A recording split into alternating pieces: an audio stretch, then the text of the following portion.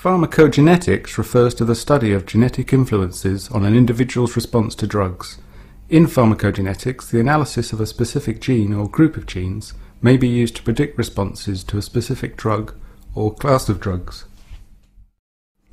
Pharmacogenomics refers collectively to all the genes that influence drug responses and how genome-wide analysis may be used to identify such genes in the search for novel drug targets and/or key determinants of drug reactions.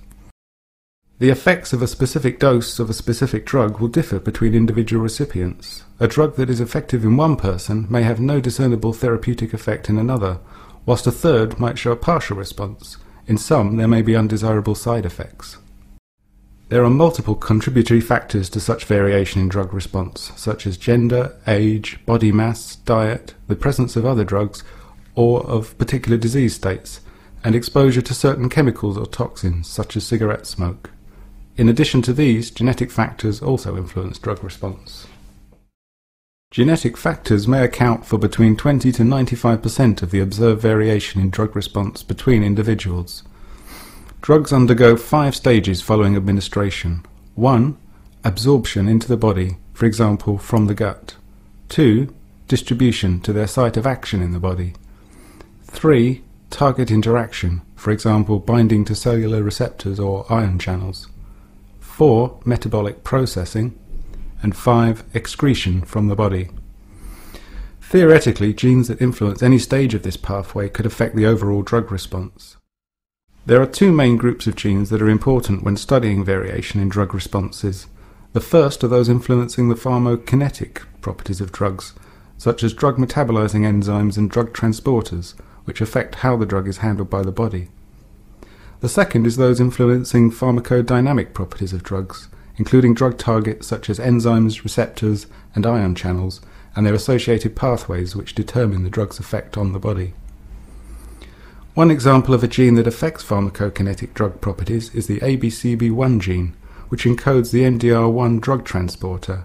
Variants of ABCB1 are associated with resistance to the effects of drugs, such as the antiepileptic agent phenytoin. One example of a gene that affects pharmacodynamic drug properties is the CYP2C19 gene, which encodes the metabolic enzyme cytochrome P450.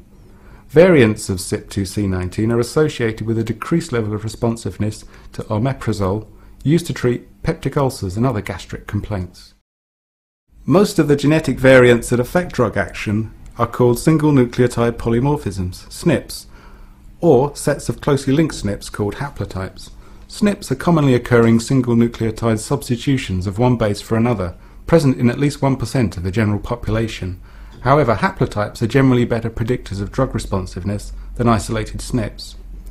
For example, if responsiveness to a particular drug Y is affected by a set of SNPs in gene X, and there are 5 commonly occurring haplotypes, combinations of these SNPs, in a population, then 2 might be associated with good responses, 1 with moderately good responses, and 2 with poor responses. Thus, using real-life illustrations, there are 2 common variants, C or T, at a specific position in the multi-drug transporter gene ABCB1. Most individuals will have the genotype CC, CT, or TT with respect to this SNP, and the CC genotype has been associated with resistance to antiepileptic drugs.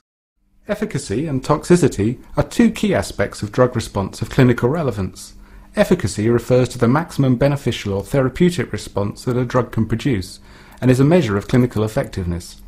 It can be expressed in terms of the percentage of recipients who show a therapeutic response at a given standard dose. Toxicity refers to the extent to which a drug induces unwanted or harmful health effects, and may be expressed as the percentage of patients who show adverse side effects at a given dose. The optimal dose range for a drug is that at which efficacy is greatest and toxicity is lowest.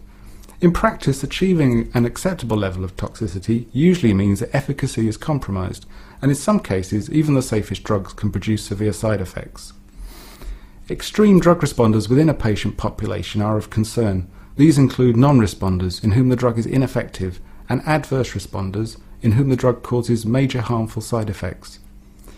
If it was possible to identify these individuals in advance, treatments could be improved.